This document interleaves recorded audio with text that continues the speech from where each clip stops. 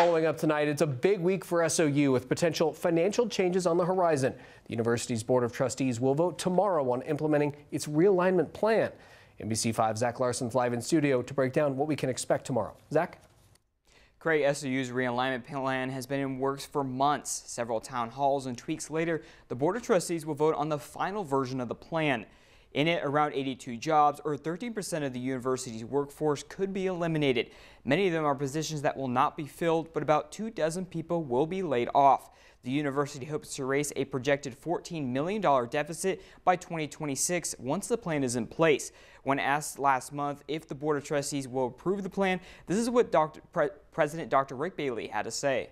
I think we are presenting them with an option that not only solves the structure that's immediately in front of us and the challenges that we face, but actually solves the fiscal structural problem that has plagued this institution for a long time.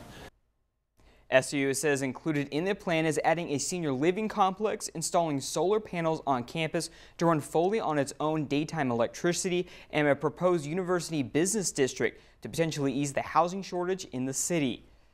If the plan is approved, SOU projects it will reduce expenses by $3.6 million this year alone. The vote will take place late tomorrow afternoon.